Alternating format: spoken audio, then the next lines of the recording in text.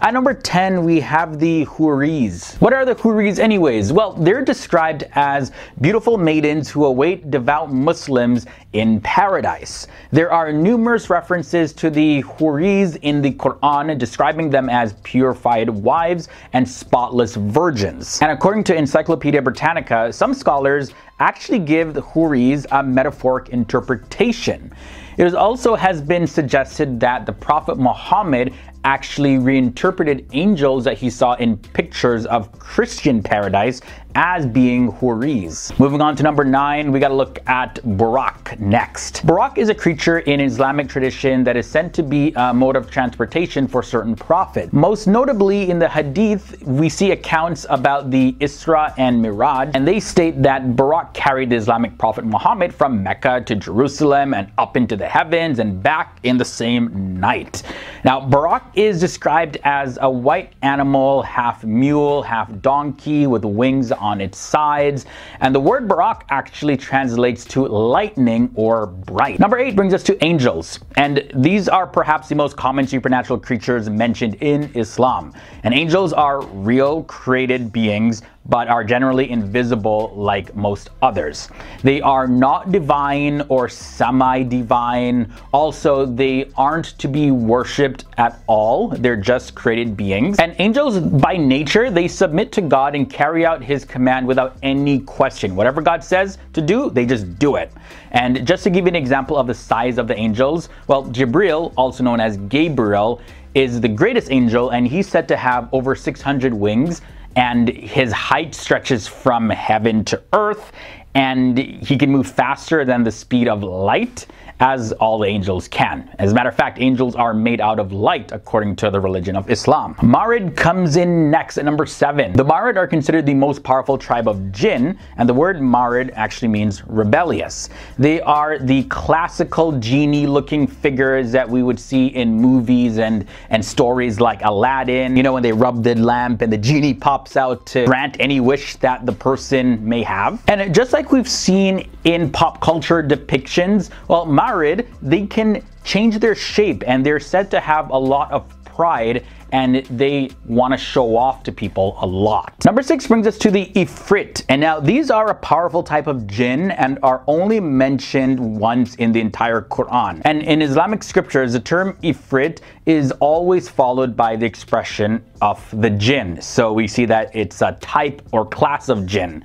The Ifrit are a very strong and cunning type of jinn, and they emerge as smoke from the ground, and they form into large winged demon-looking creatures that actually are said to bleed fire. They dwell in the underworld, which is a place of punishment for those that do evil. Ghouls are up next. A ghoul is a demonic creature that is said to inhabit burial grounds as well as other deserted and abandoned places. In ancient Arabic folklore, ghouls are a very evil class of jinn, and they were said to be the offspring of Iblis, also known as Satan, which, by the way, I'm going to talk about a little bit later in this episode. Ghouls are capable of changing form, but you can always spot one of them if you look for this specific sign. Well, they actually have hooves like donkeys, and they aren't able to change that aspect of their figure. Ghouls, they roam the desert, like I mentioned, and they often disguise themselves as attractive women that try to lure people away, and if they're successful, they actually go and eat them. According to the Hadith, an effective method of banishing ghouls is to recite lines from the Quran. Next up, I want to talk about the Shik and Nasnas. Shik is a lower form of jinn. It's sort of like a half creature or like half formed, and so they look very odd, and they apparently go after unsuspecting travelers. And you know, the interesting thing is that it's said that the Shik, they're able to mate with humans. And if they do, well, their offspring is known as a Nasnas, which look very similar to the Shik. Well, they're half Shik, half human. And these Nasnas, it's said that they originate from the Hadramaut region of Yemen. Some Nasnas are described as having wings like a bat. Number 3, I had to include the Qareen on this list. Now, the word in Arabic literally means constant companion. And Muslims believe that Allah assigned the Quran to accompany every single human being that has been born and that will be born and that is currently living on this planet right now. The Quran push a person to do evil and disobey God's commands. So just to clarify one thing, the Quran, they're believed to incite humans to do evil through suggestions, but they can actually become good. And this has a lot to do with the good deeds of humans that influence the Quran. For example, it is said that the Quran of the Prophet Muhammad actually became a Muslim.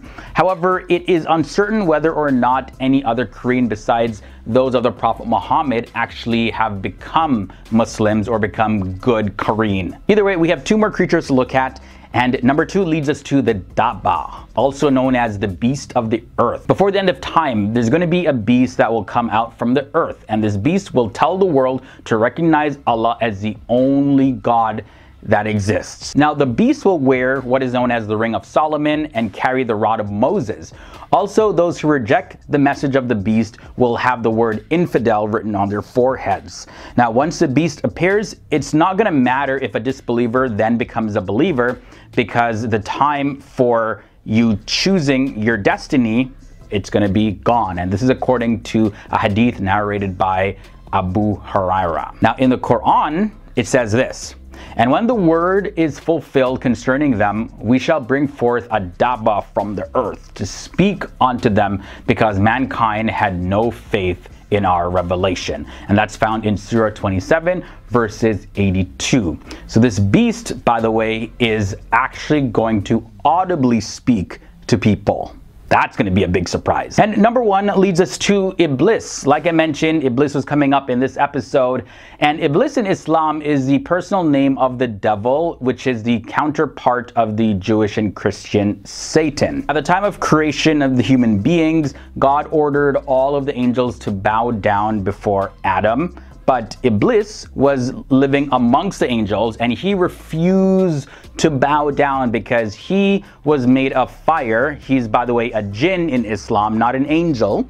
So he's made of fire, and he was like, "No, I'm not bound down to somebody that is not superior to me. I'm sorry." And because he acted so prideful and disobeyed a clear command of God, God threw Iblis out of heaven, and that was his punishment. But his ultimate punishment is postponed until the day of judgment.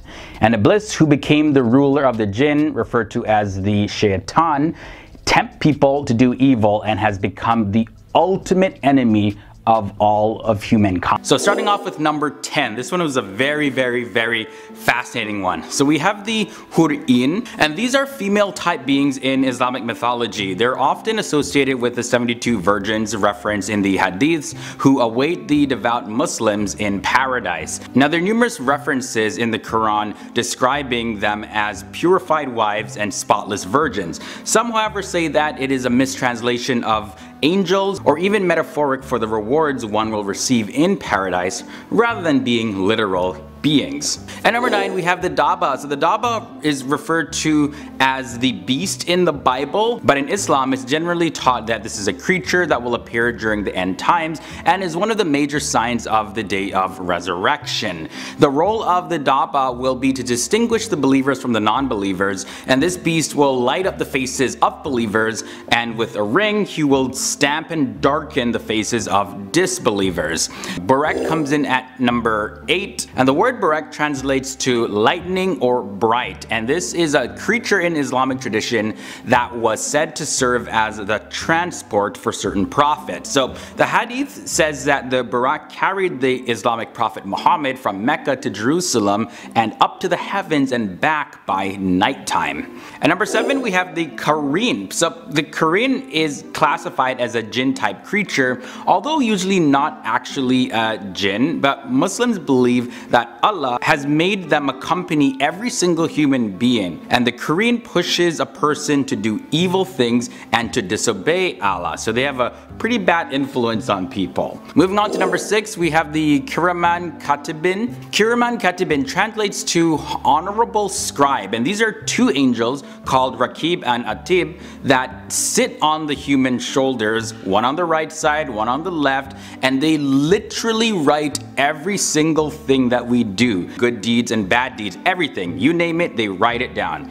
And on the day of judgment, they will present to God every single thing that they recorded a person doing. We've reached number 5, halfway in. We have the Sheikh. Now the Sheikh is a lower form of jinn, and it's a half creature, or literally only half formed, and so they look very odd. They apparently go after unsuspecting travelers, and the Sheikh is also able to mate with humans, and if they do that, that offspring is known as a Nas, which looks very similar to a Sheikh, and I do not ever think I want to see one of those. Not even I think, I know I'd never want to see one of those. Next up we got angels. So in Islam, angels are real created beings, but they're generally not able to be seen or heard by human beings, and they are not divine or semi-divine. They're not God's associates that manage different regions of the universe. Also, they're not to be worshipped or prayed to. All angels submit to God and carry out his commands without question. Now Jibril, or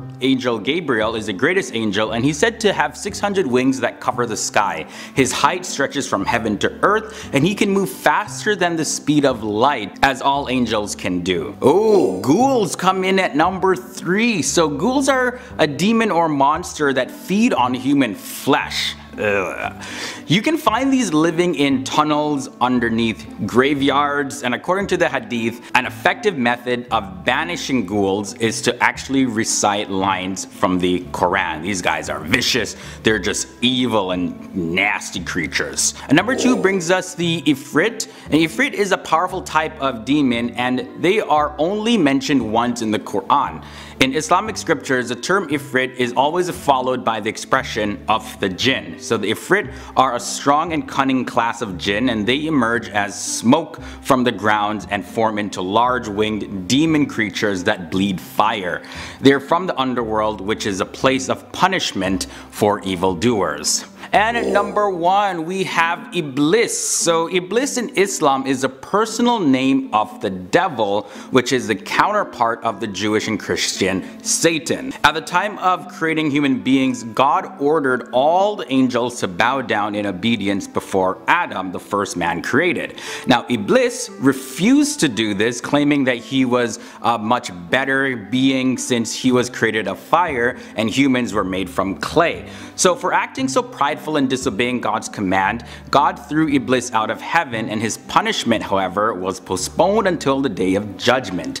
Iblis, who became the ruler of the jinn, who are also referred to as Shaitan, tempt people to do evil things. Starting at number 10, we have the Marid.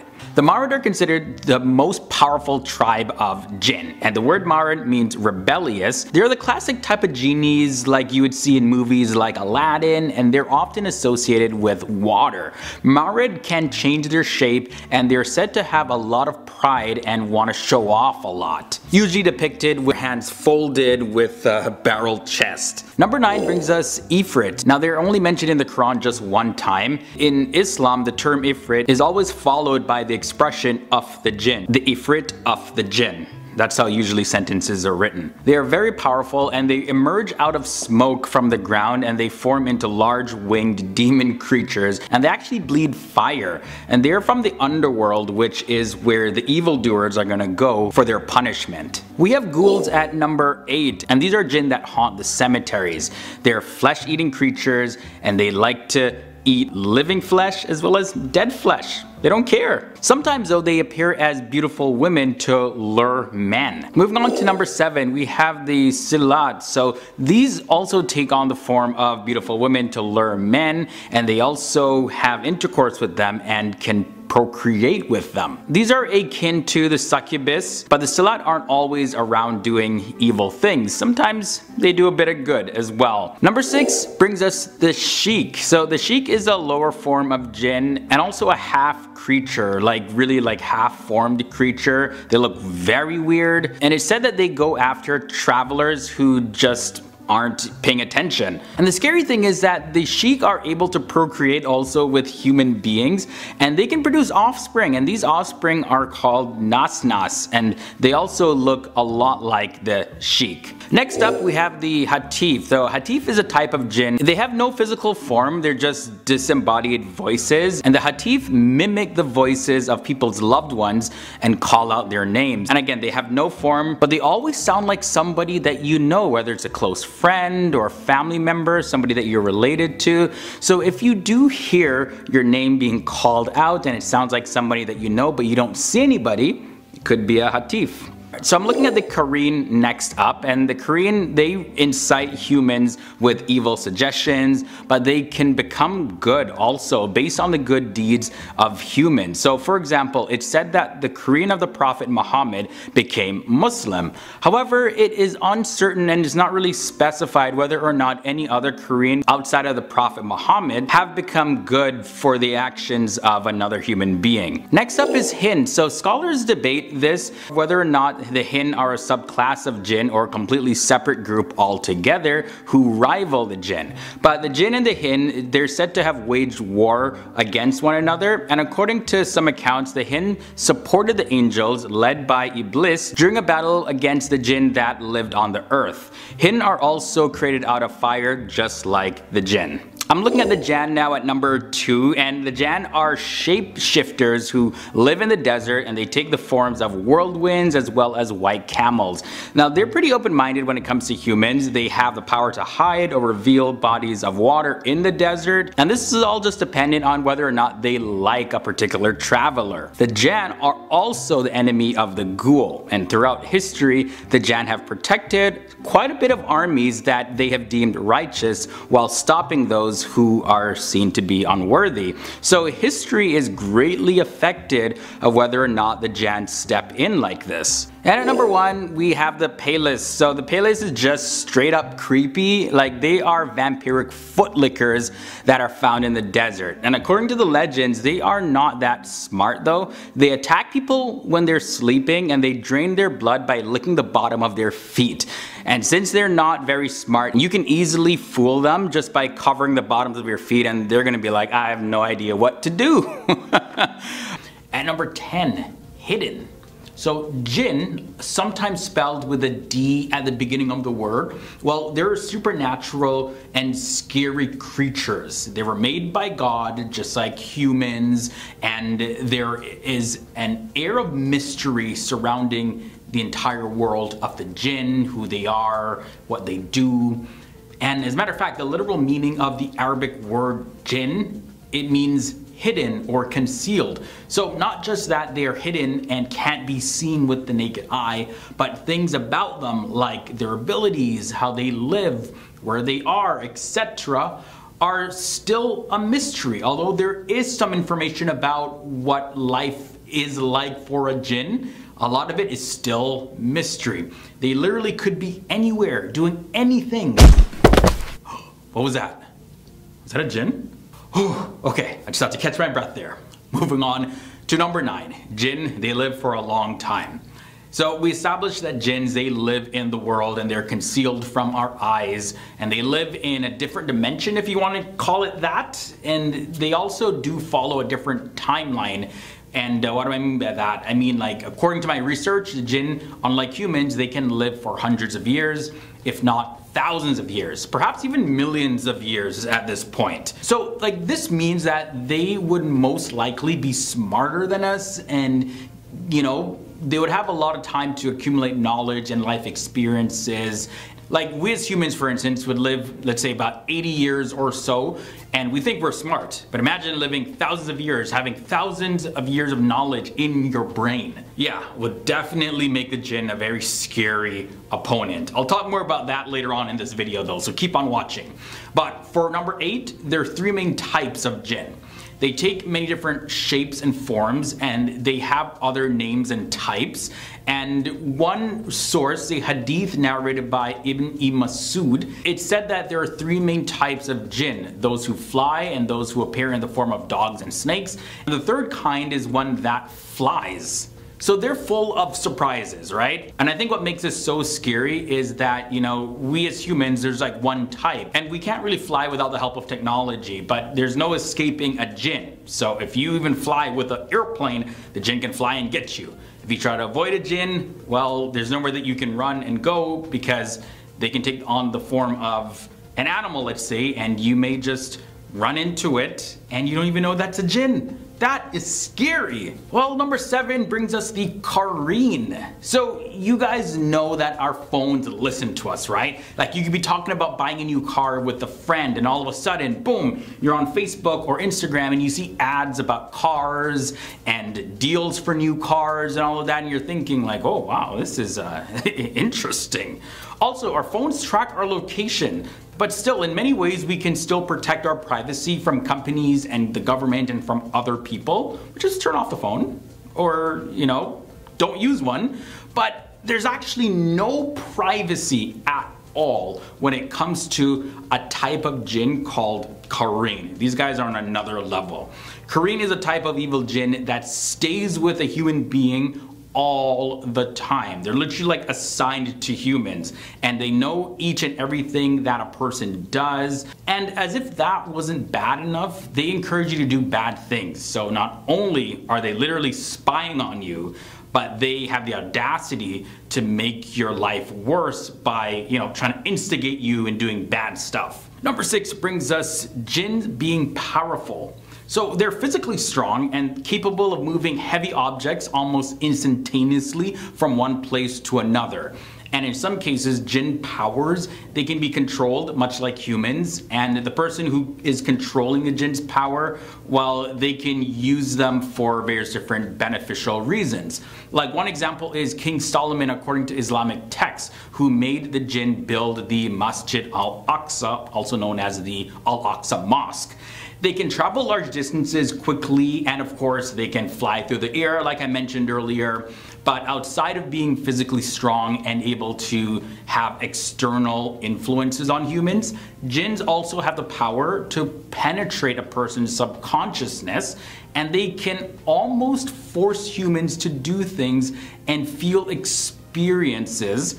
This type of phenomenon is called jinn possession. Halfway in at number 5, jinn are very crafty. I touched on this at the beginning of the video, but jinns are creatures with great intelligence. Like, you know, they live forever, they're accumulating a lot of information and learning a lot. So they can lie, they can give false information, they can even play tricks on people.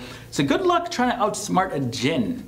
In many cases, it would be like a toddler competing with a 30-year-old scientist on a chemistry exam. Like, there is no match when it comes to the humans and the jinn's intellect when you put them side by side.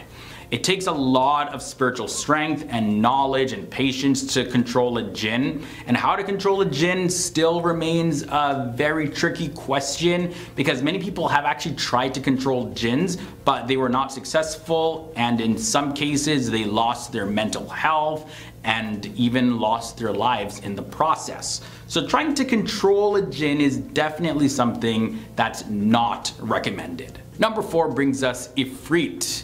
Ifrit, they are sometimes in different cultures worshipped as gods, but they're not a god. Ifrit is just one type of powerful and evil jinn. The Ifrit is recognized as the spirit of the dead people, and especially in European culture, Ifrit is mostly living underground, so they may marry each other and they have their own societies and everything. And what's also pretty scary is that they can marry humans as well. There are many popular tales that depict an enormous winged creature of smoke, whether in the male form or a female form, but that's the typical depiction of an Ifrit jinn. While ordinary weapons and forces have no power over them, it's believed that they are actually susceptible to magic, which humans can use to kill them or even capture them. But again, yeah, this is an Ifrit we're talking about. The odds of capturing one and controlling one, very slim. Number 3, let's talk about mental health when it comes to jinn. Some Muslim people believe that jinn can be the cause of mental health problems, and also jinn can be the source of having people see visions and hearing voices, as well as other undesired influences. Researchers in the Netherlands have found that up to 80% of Islamic people with a diagnosis of psychosis consider it to be the result of a jinn. Now, Western medical practitioners, they often lack information about Islamic culture and religious beliefs. So of course that can make Muslims reluctant to seek any sort of medical advice when it comes to matters like this. But there is some interesting research that suggests that in some Muslim communities, medication and talking therapy for distressing voices is most effective when combined with traditional Islamic methods used to eliminate jinn influence on somebody. The scary fact at number 2 is that jinn target kids. This one is taken from an Islamic source, specifically the Hadith Sunan Abi Dawud 3733, and it says, "Gather your children when darkness spreads, or in the evening, for the jinn are abroad and seize them." So this can be viewed as a literal seizing or a spiritual seizing. Either way, keep your eye on the kids at nighttime because the jinn are out to get them. And we end this episode off at number 1, the jinn hold grudges. Jinn are not all evil. According to the 1001 Nights, in some of its tales, jinn actually grant wishes to people, and they also help people who are in need.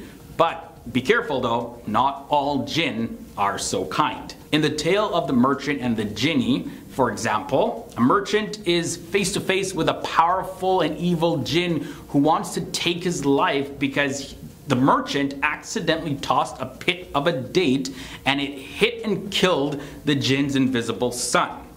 Well, invisible to the merchant, it was an accident, right? So although the merchant is able to remain alive, others may not have been so lucky. So be careful what you throw away. It just might harm a jinn unsuspectingly and leading to a very scary outcome.